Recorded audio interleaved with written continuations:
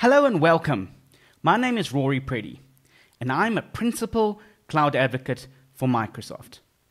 Have you ever struggled with getting started with Azure and IntelliJ? Well, we're about to solve that for you. Today, I'll be talking about the new Getting Started with Azure experience and how you can use it to quickly create an Azure web app. Start your IntelliJ IDE, and then from any project, go to the Tools, Azure, and then Getting Started wizard. Now select the web app to Azure option and clone the sample repository that we'll be using. Select Maven and then open the project in the current window. So you'll find the PetClinic application is imported. Sign into Azure, create your Azure resources,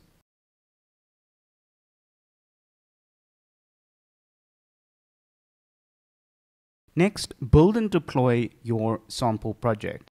You can view your resources in the Azure Explorer and also start streaming your logs.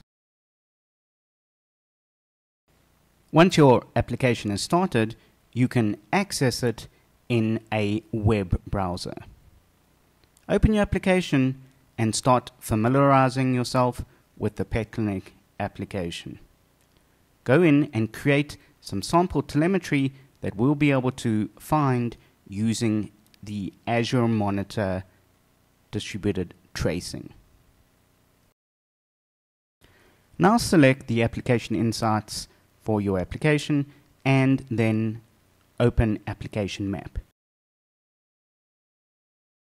Remember to delete your resources once finished.